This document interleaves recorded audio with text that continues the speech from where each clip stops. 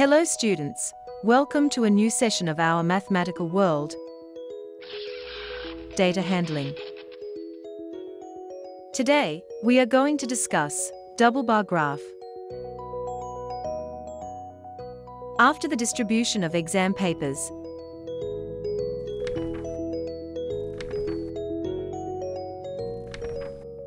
the teacher asked the students to calculate the average marks for each subject for girls and boys separately.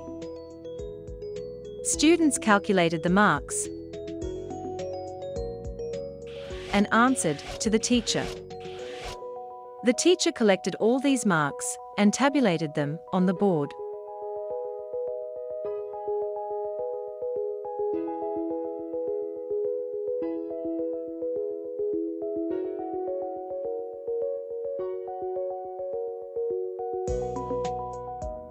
If we represent this in bar graph, we get two bar graphs for both columns.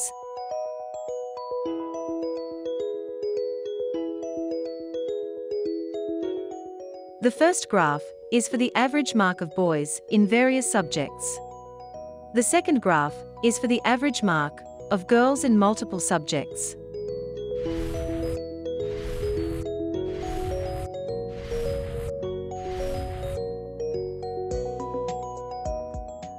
If we represent data together, it will be more convenient to understand the average marks of a class.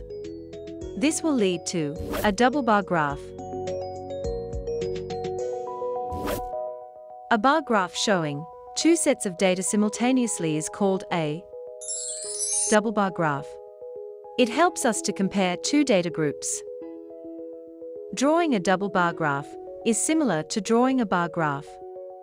First, draw the x-axis and the y-axis. Then mark various subjects on the x-axis.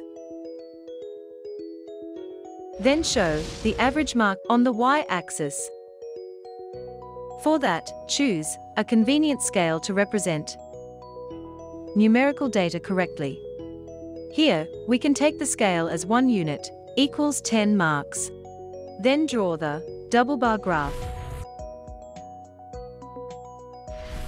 We will denote the mark of boys and the mark of girls with pairs of bars in which one bar will represent the average mark of boys and the other represent the average mark of girls.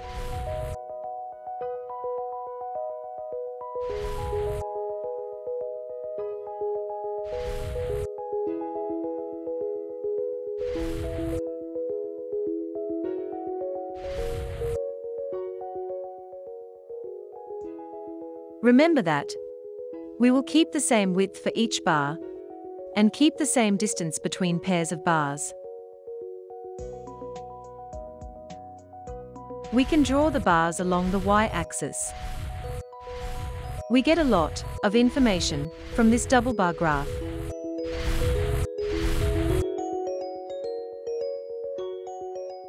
Let's look at some of the questions that can be answered using this graph. In which subjects did the boys get higher average mark?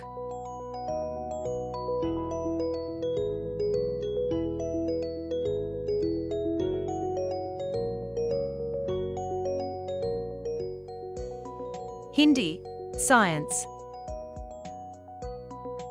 In which subjects did the boys and girls get the same average mark?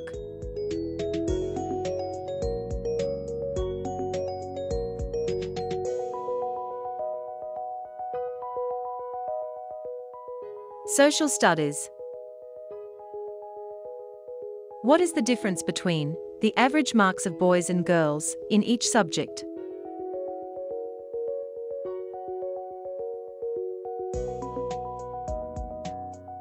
English, 4 marks. Hindi, 7 marks. Science, 10 marks. Social studies, 0 mark. And mathematics, 7 marks. Next, we can do another problem. Consider this data, collected from a survey of a colony. Draw a double bar graph, choosing an appropriate scale. Find the answers to the question. 1. Which sport is most popular? 2. Which is more preferred, watching or participating in sports? First, draw the x-axis and the y-axis. Mark various sports on x-axis. Then mark the number of people on y-axis. For that, choose a convenient scale to represent. Here, we can take the scale as 1 unit equals 100 people. Draw the double bar graph.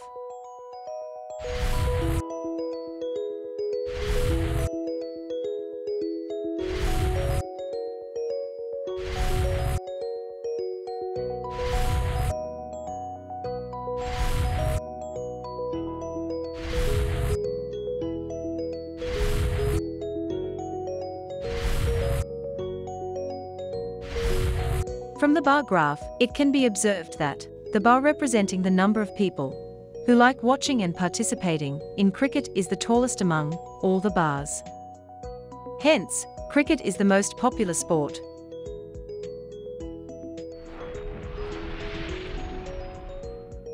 Next, the bars representing watching sports are larger than the bars representing participating in sports.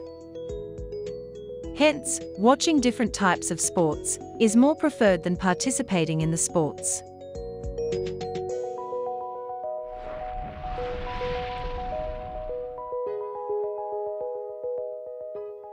Before winding up, let's check how much you understood by doing an activity.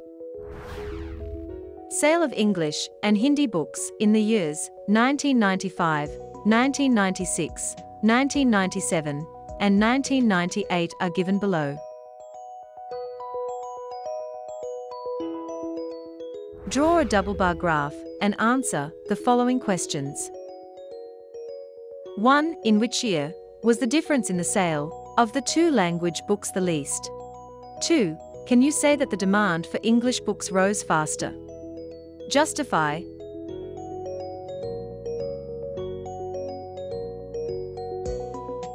That's all for now. See you all in the next class with another interesting topic.